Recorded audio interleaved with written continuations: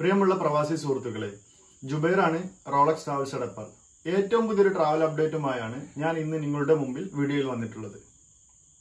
കേരളത്തിന് പുറത്തുള്ള സംസ്ഥാനങ്ങളിലെ മലയാളികൾക്ക് നോർക്കയിൽ രജിസ്ട്രേഷൻ ഇന്ന് മുതൽ 29/4/2020 മുതൽ ആരംഭിച്ചിട്ടുണ്ട്.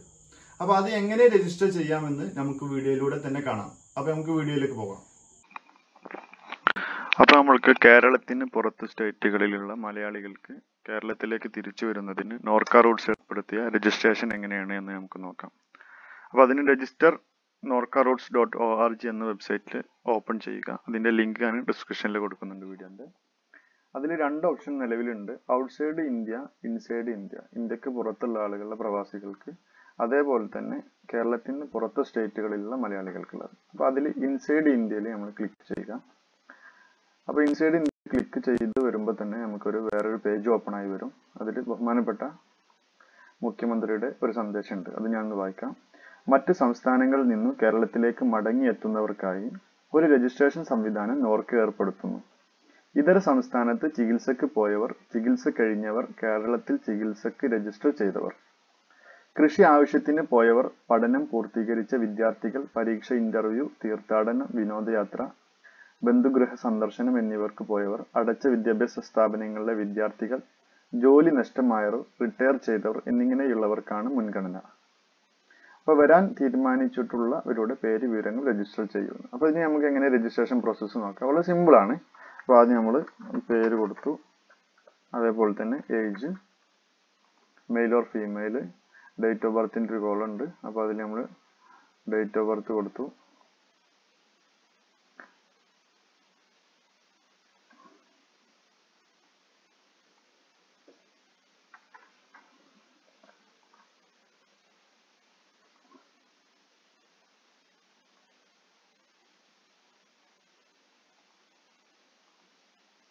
പിന്നെ ആധാർ നമ്പറാണ് ചോദിക്കുന്നത്. അവിടെ ആ കോളത്തിൽ നമ്മൾ ആധാർ നമ്പർ കൊടുത്തു.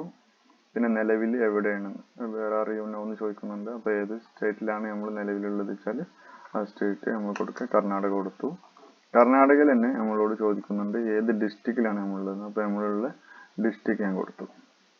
അതേപോലെ തന്നെ നിലവിൽ അവിടുത്തെ അഡ്രസ്സ്, പ്രസൻറ്റ് അഡ്രസ്സ് നമ്മൾ ഏതാ വെച്ചാൽ അവിടെ ടൈപ്പ് ചെയ്ത് കൊടുക്കുക.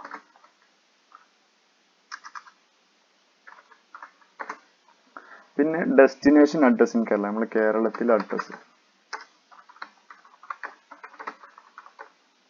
പിന്നെ നമ്മുടെ ഡിസ്ട്രിക്ട് ഏതാ വെച്ചാൽ കൊടുക്കുക. ഞാൻ മലപ്പുറം ഡിസ്ട്രിക്ട് കൊടുത്തു.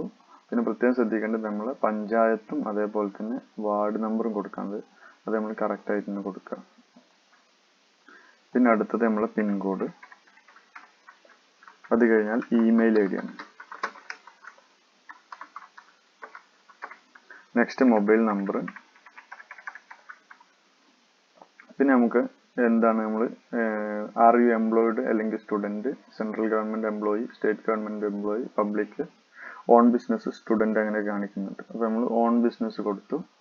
പിന്നെ എന്ത് ആവശ്യത്തിനാണ് കേരളത്തിന് പുറത്ത് പോയതെന്ന് പറയുന്നത്, എംപ്ലോയ്മെൻറ്റിൻ്റെ ആവശ്യത്തിന്, ട്രീറ്റ്മെൻറ്റ്, ഇൻ്റർവ്യൂ, എക്സാമിനേഷൻ, ടൂറിസ്റ്റ്, കുറച്ച് കാര്യങ്ങൾ കൊടുക്കണം. അപ്പോൾ ഞാൻ എന്ത് ചെയ്യുന്നുണ്ട്, അവിടെ ബിസിനസ് കൊടുക്കുന്നുണ്ട്.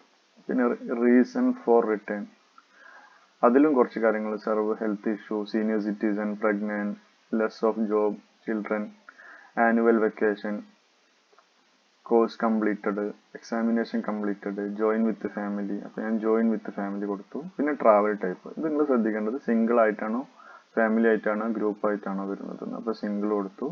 Mode of travel, airline, railway, bus, taxi, ship അല്ലെങ്കിൽ ഓൺ വെഹിക്കിൾ. ഓൺ വെഹിക്കിൾ കൊടുക്കുമ്പോൾ നിങ്ങളുടെ വെഹിക്കിൾ നമ്പർ എന്തായാലും കൊടുക്കുന്നു. ഞാൻ എയർലൈൻ കൊടുത്തു. അപ്പോൾ അതുകൊണ്ട് വെഹിക്കിൾ നമ്പർ കൊടുക്കുന്നില്ല. എന്നാണ് വരാൻ ഉദ്ദേശിക്കുന്ന ഡേറ്റ്, അപ്പോൾ ഞാനൊരു മെയ് 10 കൊടുത്തു. അതേപോലെ തന്നെ നെക്സ്റ്റ് കൊടുക്കും. എവിടെ നിന്നാണ് തിരിച്ചു വരാൻ ഉദ്ദേശിക്കുന്നത്, ബാംഗ്ലൂർ കൊടുത്തു. പിന്നെ എത്ര സമയമായി അവിടെ നിൽക്കാൻ, ആ സ്റ്റേറ്റിൽ എത്ര സമയമായി എന്നാണ് ചോദിക്കുന്നത്. അപ്പോൾ നമ്മൾ ലെസ് ദാൻ 1 ഇയർ കൊടുത്തു. കോവിഡ് ടെസ്റ്റ് ചെയ്തിട്ടുണ്ടോ എന്ന് ചോദിക്കുന്നുണ്ട്. അവിടെ നോ കൊടുത്തു. എന്തെങ്കിലും ഹെൽത്ത് ഇഷ്യൂസ് ഉണ്ടോ എന്ന് ചോദിക്കുന്നുണ്ട്. അവിടെ ഞാൻ നോ കൊടുത്തു. Have ever been quarantine in your current location, no കൊടുത്തു. If suggested home quarantine with separate room with attached bathroom available, നമ്മളെ വീട്ടിൽ അറ്റാച്ച്ഡ് ബാത്റൂമോട് കൂടിയ റൂം അവൈലബിൾ ഉണ്ടോയെന്നാണ് ചോദിക്കുന്നത്. ഞാൻ അവിടെ എസ് കൊടുത്തു, ദെൻ നെക്സ്റ്റ് കൊടുത്തു. അത് നമ്മൾ ഫില്ല് ചെയ്ത കാര്യങ്ങളൊക്കെ അവിടെ കറക്റ്റായിട്ട് കാണിക്കും. അതെല്ലാം phone number, email I D, നമ്മളെ പ്രസൻറ്റ് അഡ്രസ്സ്, അതേപോലെ തന്നെ നാട്ടിലെ അഡ്രസ്സ് എല്ലാം കറക്റ്റാണെന്ന് കംപ്ലീറ്റ് ചെയ്ത് ഒന്ന് ചെക്ക് ചെയ്തതിന് ശേഷം സബ്മിറ്റ് കൊടുക്കുക.